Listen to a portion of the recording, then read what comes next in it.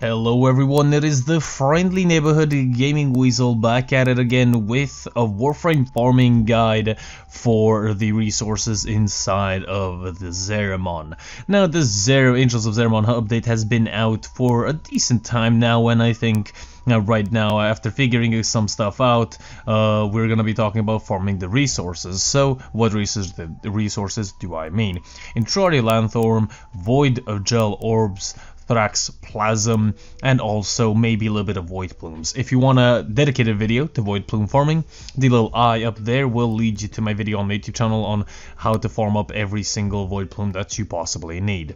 Before we actually start the video, a like, a comment, and subscribe is completely free and appreciated by me. I would love to see more of you joining this community that we are slowly growing. I upload videos on a weekly basis, a decent sum of videos, at least I do try.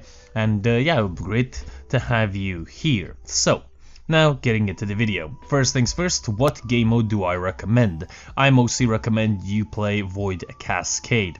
Are you gonna play the Tvul Commons, which is the endless game mode, or you're gonna play bounties? It is completely up to you. Because in this game mode a lot of Void Thraxes spawn, or Grenier Thraxes spawn. These are the ones that will reward you with the most resources. Now Entrati Lanthorns are rare resources, so they're basically like Organ cells, Nerods, and stuff like that, so they're gonna be a little bit more difficult to get. A resource chance booster and a resource double booster would be greatly appreciated. A Smita Kavat would be very good as well, because she can double your resource pickup. Now, to increase the chance of charm buffing your resources, I would recommend you only bring a melee weapon, no primary nor secondary.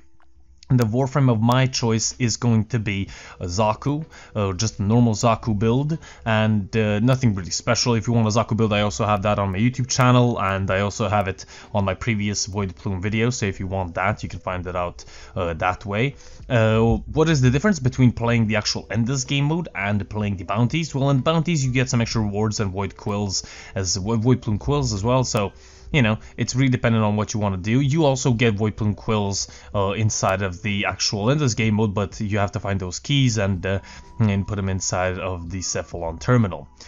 So, resources. Which ones do you get where? Basically, every one of the resources is dropped by enemies. Necros would be very good here, because he can of course desecrate the enemy's bodies, and of course give you more drops. Korra would be good, but in Void Cascade, most of the time you're going to be stationary for a couple of seconds and then move along to the next one. You could use her. I'm not saying she's bad, she's pretty good, but you're not always camping in one singular spot. You're sort of moving around, and you kind of need a little bit more survivability, especially if you're going to play the endless game mode.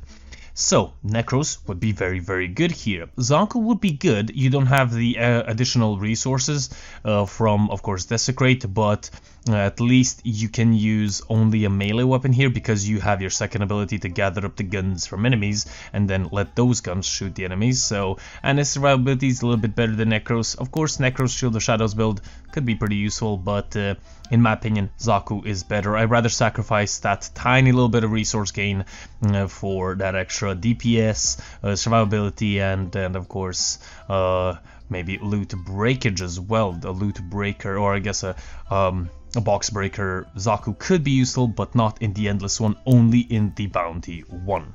So basically that is it. What you're going to do is pick a Zaku or Necros, do Void Cascades, kill as many Thraxes as you possibly can. Void Armageddon and Void Flood are good, but at least in my experience, the Thraxes spawn much frequently in Cascade, so that is my opinion. And kill those Thraxes, get all the resources, and basically you don't have to worry about anything. A couple of things as well, you could try Exterminate and Void in mobile defense as well if you want, but in my opinion, Void Cascade is the best one. So, that is it. How to farm up the resources inside of the Angels of Zariman the best possible way. Hope you guys enjoyed. If you guys did, leave a like, a comment, and do subscribe for more content on this nice channel that I have here. and I will see you guys on the next one. This has been the Gaming Weasel, over and out.